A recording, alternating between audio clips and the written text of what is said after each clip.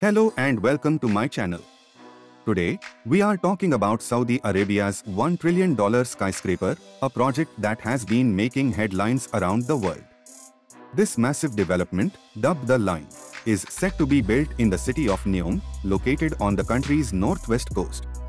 The Line is a fully sustainable, car-free city that stretches over 100 miles.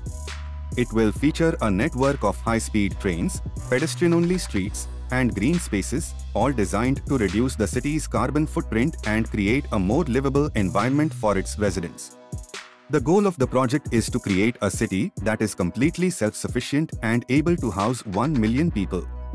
But the most impressive feature of the Line is its skyscraper, which will be the longest in the world at over 500 kilometers in length.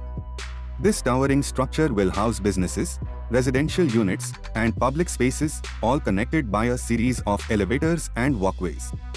The skyscraper will be built using cutting-edge technology and materials, making it one of the most advanced buildings in the world.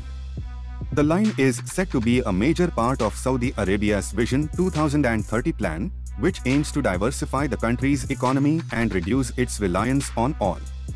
As part of this plan, the government is investing heavily in infrastructure and development projects, with the Line being one of the most ambitious. If all goes according to plan, construction on the Line is set to begin in 2025, with completion expected in 2030. But what will the Line actually look like when it's finished?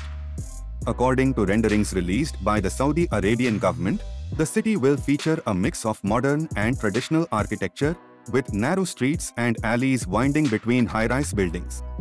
The skyscraper itself will be a sight to behold, with a sleek, futuristic design that looks like something out of a science fiction movie.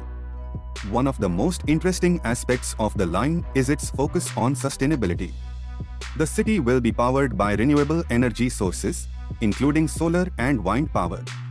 It will also feature advanced waste management systems and water recycling facilities, helping to reduce its environmental impact. The Line is being built as a city of the future, and it's easy to see why. With its cutting-edge technology and focus on sustainability, it could be a model for other cities around the world to follow. It remains to be seen how the project will progress, but it's definitely one to keep an eye on in the coming years. Thanks for watching, and be sure to like and subscribe.